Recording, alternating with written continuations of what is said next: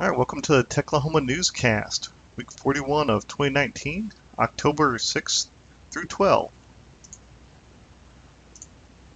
right, Techlahoma is a nonprofit and volunteer run. They host around 39 groups and 2 conferences throughout the year. They have free local events, and it supports Oklahoma's grassroots tech community. Yes, so if you don't know what Techlahoma is, that's what it is. Yeah, we're always looking for volunteers, and we're always looking for groups to sponsor meetups or just give donations and give us money so we can keep doing these cool things here in Oklahoma. All right, Techlahoma Code of Conduct. It's at techlahoma.org/code of conduct, and Techlahoma Incident Report at techlahoma.org/incident.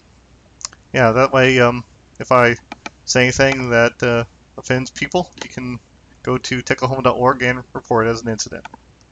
It's actually much more than that, but for right now, for this little joke, that's what it is. But yeah, it's pretty cool. It ensures a safe environment and a constructive environment for everyone involved. So it's very, very important. If you want to get in touch with Techlahoma or anyone in Techlahoma, check out Techlahoma's Slack. There's speakers, tech talk, random jobs, and all sorts of other stuff. There's a Newscast channel. If you want to get a hold of anyone involved in a newscast, there's that. There's Golang. There's Tulsa Web Devs. There's just Tulsa. There's one about watches. It's not a whole lot of traffic there, but it's there. So, yeah, check that out. You can get more info at techlahoma.org/spaces, and you can sign up for it at slack.techlahoma.org. Let's move on to local news. It's cold edition.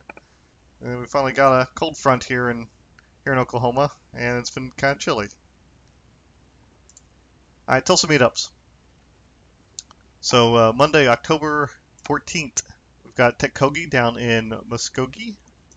They're going to be holding an animatronics workshop Monday, October 14th, 6 p.m. to 8 p.m.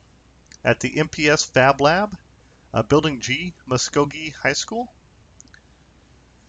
They don't have a whole lot of information out there about what exactly is going to happen, but they do tell us it's $20 to attend, spots are limited, and you will leave with your own pair of animatronic cat ears. Yes, animatronic cat ears. And just in time for Halloween, too. So show up. And then Tech Up. It was originally supposed to happen October 7th, but it got rescheduled. So Monday, October 14th, 2019, they'll be talking about graph databases. 5:30 p.m. to 7 p.m. at the Bricktown Brewery on Peoria in Tulsa, Oklahoma. This is not Bricktown Brewery in OKC. This is Bricktown Brewery in Tulsa. David Loving, Chief System Architect, will demonstrate real-world graphs as well as presenting an intro to Cipher query language. I believe that's with Neo4j, if I'm not mistaken. Yeah, it's pretty cool, so that'll be interesting. Tulsa WordPress is also happening on Tuesday, October 15th. This is their October open meeting. It's evening to get together. It's just an open clinic to network, talk about WordPress, work on projects, just whatever. I believe there will be a presentation there. There are no details about what exactly that presentation is, but there will be a presentation. Yeah, so that's good. Tulsa Web Devs and Code for Tulsa will be hosting co-working on Wednesday, October 16th. It's 9 a.m. to 5 p.m. at 36 Degrees North. That's 36 East Cameron Street, Tulsa, Oklahoma. Just an informal hangout. Just show up, work on whatever you are going to work on, show people what you're going to work on, ask questions, mingle. Go out and drink some beer if that's your thing afterwards. So yeah, it's pretty cool. 36 Degrees North is a cool space. You're one of the co-working spaces here in Tulsa. It's a great building, and it's situated in the Arts District. So if you haven't been to the Arts District, it's a good excuse to go out there and spend some time, look around a little bit. Also on Wednesday, October 16th, Tulsa Data Science is having the Python for Data Science meetup again. It's going to be at the Tulsa County Central Library. Show up, learn about Python and how to do some data science. Do some science on some data. Tulsa Open Source Hardware is happening Wednesday, October 16th as well. The topic is TBD, to be determined. That's going to be, so yeah, it's a surprise. Don't know. But yeah, they're a good group. So show up and hang out with them at 6:30 p.m. to 8 p.m. on Wednesday at the B&K Makerspace. For OKC, Sunday, October 13th, it's Free Code Camp OKC. That's their Hacktoberfest. So show up, work on some HTML, CSS, JS, whatever you want, whatever you're having trouble with, whatever you want to work on, help people. Yeah, just show up and hack on some stuff. OKC JS. It's happening on October 15th, Tuesday. It's Vance Lucas is going to present integration testing for your REST API with Frisbee.js. It's going to be Starspace 46, Tuesday, October 15th at 11:30 a.m. He'll show you how to use Frisbee to step into the shoes of your developer community and ensure consistency in API response structures, keys, and types. It's great for ensuring your APIs don't change or break across versions and remain reliable and consistent so your developer community can strive. Apparently I'm having trouble pronouncing developer tonight. Let's see, also on 10/15, Free Code Camp Norman has their weekly Hack and Learn. It's Hacktoberfest Week 3 for them. They're going to be talking about GitHub workflows. Apparently they talked about how to create setup Git and do a couple pull requests, but they're going to go in more in depth this time. Thursday, 10/17, Data Plus Creativity OKC is going to have Getting Technical, Social Media, and Extremism. It's a location that's a new executive offices. I'm not quite sure where that is, but apparently someone knows where that is. Dr. Ugur Kusnushi. I'm sorry if I mispronounced that. Yeah, it's kind of foreign to me. Alright, but he is a researcher at the AI Institute of University of South Carolina who will talk about the role of social media on the gun violence debate, how social media is being used to promote extremist propaganda, ethical considerations, and how all those data points can translate into action. So that sounds pretty cool. That sounds interesting. Yeah, social media is a hot topic, and we're still grappling with it, trying to figure out what it all means to us and how we can use it effectively. All right, DevOps OKC is happening on 10/18, Friday, October 18th. Let's see, Josh Maceo is going to present using PKI with Vault at Starspace 46 at 11:30 a.m. Josh Maceo of AVO Consulting will be presenting on PKI with Vault. He'll discuss both use cases and implementation. I'm assuming when they say Vault, that means the HashiCorp product. I could be wrong, but I haven't heard of anything called Vault besides the one from HashiCorp. Alright, Control Shift Code School is happening. It's a code school for survivors of interpersonal violence and abuse in Oklahoma City. Volunteer to be a guest speaker or technical teaching assistant. Let's see, sign up. Spreadsheet is in the Slack channel, Control Shift School channel. So yeah, so this is cool. This is something cool. This is a new program out of Oklahoma City. This is one of the coding schools, but it's focused on helping survivors of domestic abuse and interpersonal violence. So if you know anyone that's been in an abusive relationship that is trying to get back on their feet, make a better life for themselves, whatever, this is something to check out. Yeah, it's a good cause, and I know quite a few people involved in this, and they're good people. So this hope this works out, and I hope it's still around here in the next years. All right, Thunder Plains 2019 is happening Tuesday, October 22nd. Buy tickets.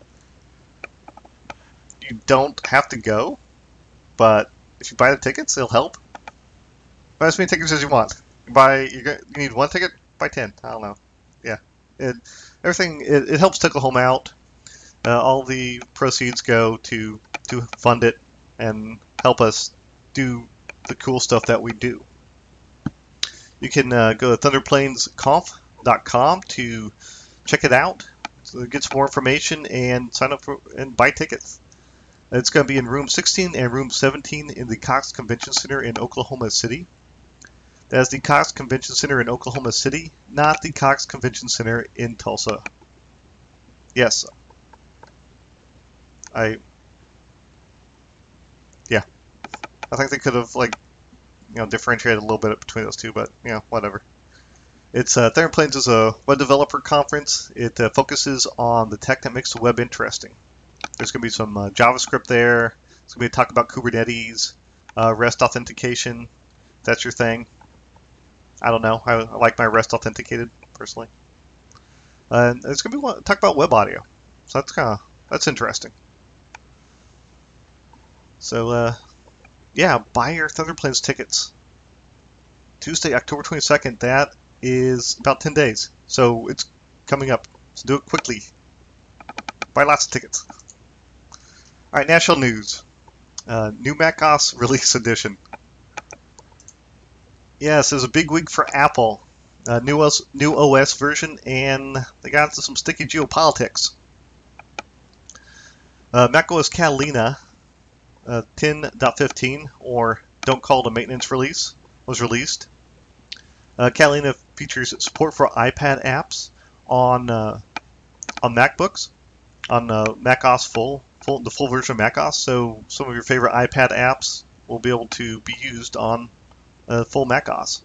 I'm personally excited about this one because I own both. I've got a MacBook and iPad, and some of the iPad apps are pretty cool. That I'd like to use them on the desktop. Let's see, they're removing Dashboard officially. Dashboard is no more. I haven't seen anyone rage quit over this, so I don't know if anyone cares. Something I do care about that I think will make a lot of people happy is ZSH is now the default shell. New accounts will get ZSH by default, and existing accounts will get prompted to switch shells. Yeah, ZSH is fully compatible with Bash, so there shouldn't be any loss of functionality. In fact, ZSH has a ton more features to play with, so yeah, if you just want to mess with your shell, you're gonna have a lot of fun. It's a lot of stuff to do.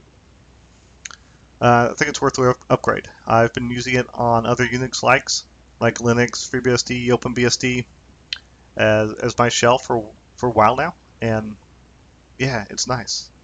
It's got some good features that make life very, very easy in some cases. Next, iTunes has been broken into several different programs now. Music, TV, and podcasts take over, respectively, the music, video, and podcast functionality, while Finder takes over syncing duties. I've seen some stuff about people being bittersweet about this, but personally, it should have happened a while ago. They stuffed too much into iTunes, and it didn't really work that well. Alright, command line junkies now have all the tools back as MacPorts has been updated.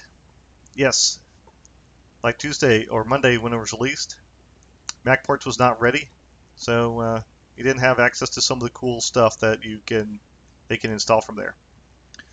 Yeah, so I installed it today, and yeah, everything's working. Yeah, I got T-Bucks back. Let's see, the controversy over HKMap.live app continued. I'm not sure what to say about this one.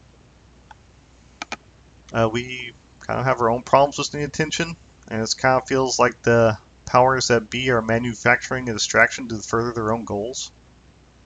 I don't know. But, yeah. Aside from that, Apple is a corporation, and don't trust corporations. They're out to make money. Continuing in the Apple vein, remote code execution flaw found in iTerm 2. Yeah, don't parse that output. So there's an RCE found in an audit sponsored by the Mozilla Open Source Support Program. And one of the programs that they sponsored, this was iTerm 2. A lot of developers use it, and a lot of developers can do kind of questionable things at times. So how it works is you get a malicious program, and it'll output code, and whenever you see this output code, iTerm 2 will parse it. So if you have like a little program that gets hijacked, and they say, let's talk about ls. Do ls. You just want to see what's going on in your directory. So it's in your directory, and it sends out ls and sends out a rm/f/, and then everything's gone. So that's kind of what happens. So that's a biggie. iTerm version 3.3.6 has been released, and it contains a fix for the RCE. Everyone using iTerm 2 is recommended to upgrade as soon as possible. Moving on from Apple, we're going to talk about Facebook. Yeah, what are the kids up to these days? According to Facebook, it's gambling and alcohol. Yeah. Yes, an investigation between The Guardian and Danish Broadcasting Corporation found Facebook's automatic categorization. I'm not talking today. I cannot talk. Categorization of users labeled minors as having interests in gambling and alcohol. 740,000 minors are interested in gambling. 940,000 minors are interested in alcoholic beverages. In response, Facebook said, we don't allow ads that promote the sale of alcohol or gambling to minors on Facebook, and we enforce against this activity when we find it. We also work closely with regulators to provide guidance for marketers to help them reach their audience effectively and responsibly. I mean, they're probably not wrong about the minors. I mean, I'm old. I'm getting up there, but I can still remember that, gambling, alcohol was kind of interesting at the time. Their data mining is probably pretty accurate, and people generally ignore the consequences of feeding data into Facebook or just free sources sponsored by corporations who don't really have any discernible output or input, really. Anyway, it just kind of seems like it's the kind of conversation you have later in life with your parents. It's like, hey, remember that time when I said I had the flu? I didn't have the flu. Alright, Supreme Court greenlights accessibility lawsuits. Yeah, Domino's Pizza versus Robles has been settled. It's basically what happened is the Supreme Court declined, I should say, to hear Domino's Pizza versus Robles, letting the previous court decision stand. This effectively means that retail websites are public, and the ADA applies to them. This case started when Guillermo Robles was unable to order a pizza because Domino's Pizza's website lacked the software to allow blind people to successfully use it. Missed that one too. Yes, Guillermo is blind. Yeah, and so it's kind of hard to order a pizza when you can't see the website. And I think it's something we all understand. Sometimes we just want to order a pizza and technology works against us for whatever reason. It's bad Wi-Fi. Their load balancer is acting funny. They didn't update their Stripe account. Robles's lawyer and Easter Seal Southern California are happy with the decision, while Domino's Pizza and the National Retail Federation are not. It's kind of hard to understand why a business would be against people buying their products, but, you know, whatever. Alright, moving on. International Day Against DRM 2019, or IDAD. Yeah, free education materials. So the Free Software Foundation is being joined by the Electronic Frontier Foundation, Creative Commons, the Document Foundation, and 10 other orgs to protest DRM on education materials. This is textbooks and websites that students are being funneled towards. I'm not going to say forced to use, because they do help out the educators with the workload. But at the same time, it does kind of lock everything into an ivory tower. Alright, the FSF calls DRM locked materials the Netflix of textbooks. And they're calling on Pearson to drop DRM from their electronic textbooks and course materials. And this is happening today, October 12th. So it's kind of late right now, and we kind of missed it, but next year, keep on your radar. Watch defectivebydesign.org and see what happens next year. Yeah, this is a pretty good cause. Information should be freely accessible, and spreading knowledge and information is one of the core reasons behind Techlahoma. Oklahoma is not a large state, so we're kind of band together to help each other out and enhance the tech community in our areas. Alright, speaking of enhancing the tech communities in our area, Techlahoma needs volunteers, all the time. It's not necessarily having to produce newscasts or talking on camera. It could be presenting, or it could just be, helping out. There's a lot of people that wear a lot of hats. Well, I should say a few people that wear a lot of hats, and they could use as much help as they'll take. That people that you can give them. Yes, so they do a lot. Well, very few do quite a bit, and anything we can do to help them out, we should try. We should do it. All right, Techlahoma.org. Check that out. That is the base. That's the internet base for Techlahoma. Once again, it's nonprofit and volunteer run. It hosts 39 groups and 2 conferences. Thunder Plains, which is coming up on October 22nd, and 200 OK, which happens earlier in the year. Free local, and it sponsors free local events. It keeps everything free, so it keeps things affordable and keeps things accessible.